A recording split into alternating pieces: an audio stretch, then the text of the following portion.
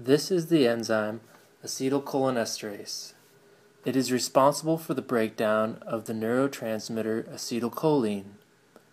The reaction that cleaves acetylcholine is made possible by three very important amino acid residues that are collectively known as the catalytic triad.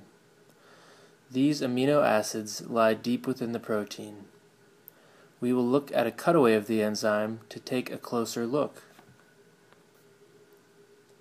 The catalytic triad is found here at the bottom of a gorge 20 angstroms deep.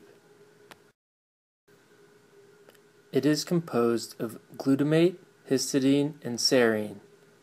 The active site for the reaction is on serine, where an oxygen is loosely bonded with a hydrogen.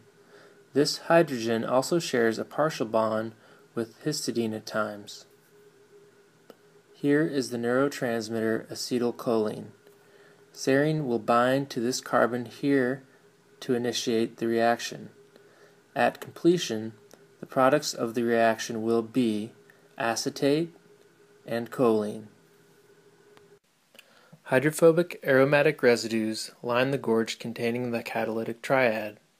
These residues pull acetylcholine into the enzyme and position it into a reactive orientation.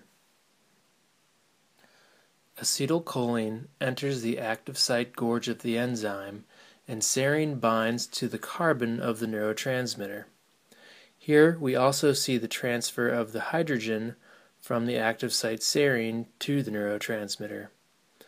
As the oxygen on acetylcholine bonds to the hydrogen from serine, the intramolecular bond breaks.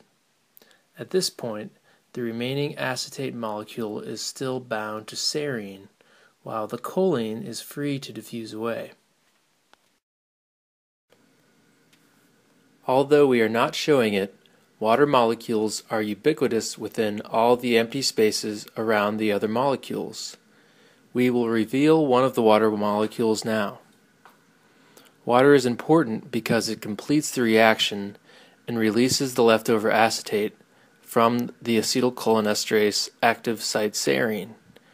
Releasing this adduct will return the catalytic triad to its original active state, ready to cleave more acetylcholine. Water moves into place and donates a proton to serine. The bond between this carbon on acetate with serine breaks, and acetate forms a new bond with the oxygen from the water molecule. This releases the acetate molecule from the active site. Both acetate and choline diffuse away from the enzyme, which is now restored to its initial active state.